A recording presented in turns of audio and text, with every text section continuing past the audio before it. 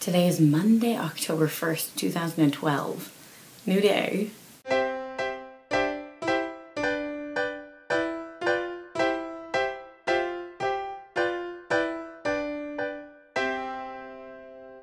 Good morning. I can't believe this is the beginning of the second month of doing this project. Kind of crazy. We're up to Psalm 21. I'm going to say a prayer. Lord, as I start the second month of this project, please help my desire to keep going, stay strong. Help the challenges that get in between me and this project to fade away, for me to overcome them one by one. And for today, please help me to be present with the reading and to hear the message you have for me in it. Amen. All right, Psalm 21. For the choir director, a psalm of David. How the king rejoices in your strength, O Lord. He shouts with joy because of your victory. For you have given him his heart's desire. You have held back nothing that he requested. Interlude. You welcomed him back with success and prosperity. You placed a crown of finest gold on his head. He asked you to preserve his life, and you have granted his request. The days of his life stretch on forever. Your victory brings him great honor, and you have clothed him with splendor and majesty. You have endowed him with eternal blessings. You have given him the joy of being in your presence. For the king trusts in the Lord. The unfailing love of the Most High will keep him from stumbling. You will capture all your enemies. Your strong right hand will seize all those who hate you. You will destroy them as in a flaming furnace when you appear. The Lord will consume them in his anger. Fire will devour them. You will wipe their children from the face of the earth. They will never have descendants. Although they plot against you, their evil schemes will never succeed. For they will turn and run when they see your arrows aimed at them. We praise you, Lord, for all your glorious power. With music and singing, we celebrate your mighty acts.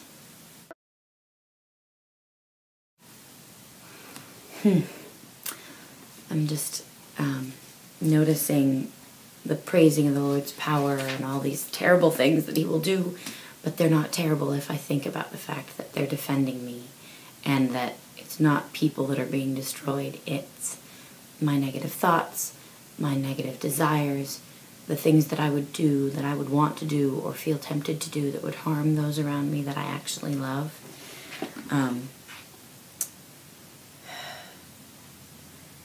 Verses 1 through 7 are all these victorious blessing things on this king, and that verses 8 through 12 are all defeating the enemies, and then the 13th is just one of praise. I'm just noticing the way that these psalms are often able to be chunked up into sections. That intrigues me. The king, kings and priests are representative of things. Pretty sure the king represents truth. And I'm not sure what the original translation is, but like what the original word in the Greek is, but in the English anyway, the pronoun for the king is always masculine, and to me that means this is thoughts oriented versus will oriented. I could be wrong about that, but this is more about what I'm thinking, not what I am feeling necessarily. And that speaks to me because lately I've been thinking about thoughts and feelings, and how even if I feel lousy, even if I'm feeling depressed or low or bad about myself, if I ask the Lord for help, especially, I can't really do this on my own, but if I ask the Lord for help, I can change my thinking. Sometimes I may feel really crummy, And so my thinking is bad and my feelings don't feel good inside. And if I can let go of the need to feel better, and I really learn to turn to the Lord, I can ask for His help in changing my thoughts, in attacking those thoughts from hell, really, that are coming in. And that's that second piece. You'll capture all your enemies. Your strong right hand will seize all those who hate you. I'm seeing that as the Lord can come in and capture those thoughts that are telling me I'm not good enough, I'm a mistake, I have nothing good to offer the world, and just throw them away, get rid of them. I may still feel like I'm struggling. I have experienced depression in my life sometimes, and there's definitely a sense of my thoughts go into a really negative downward spiral about myself, and my feelings are really, I think, what start me there. And when I just don't feel good, I don't feel happy, and then the thoughts bring it in to sort of explain the feeling. That's my reflection on depression. I'd be really interested to hear from anybody who's also dealt with depression, whether that sounds at all like what they've experienced.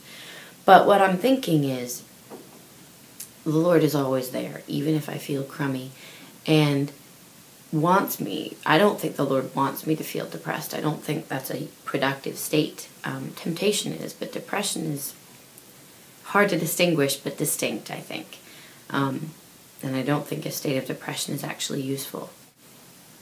So I don't think the Lord wants me in a state of depression, and I think that attacking language in this is talking about getting those thoughts in better shape. You know, the whole first part is the victorious king, the king being an intellect thing, the pronouns being male, so we know we're talking about my intellect and my thoughts versus my feelings or desires. And it's a little sad because, of course, when I'm depressed, I just want to feel better. And it almost makes it sound in this language like feeling better probably comes later. We're going to start by getting the thinking straightened out and defeat those negative thoughts. And, you know, I loved the line, "You will wipe their children from the face of the earth. They will never have descendants," because it feels like a perpetuating thing. It feels like one thought births another, and there are all these downward spiral sort of thoughts. It's that thought that the Lord can cut it off and they will not have any descendants. So that's what I got out of this psalm. I think today I'm going to hang on to this idea that maybe I'm not feeling super happy, but that doesn't mean the Lord can't help me. And it doesn't mean that I can't work on turning to the Lord for help with those negative thoughts that come into my head, with rejecting those negative thoughts and saying, nope, that's not me.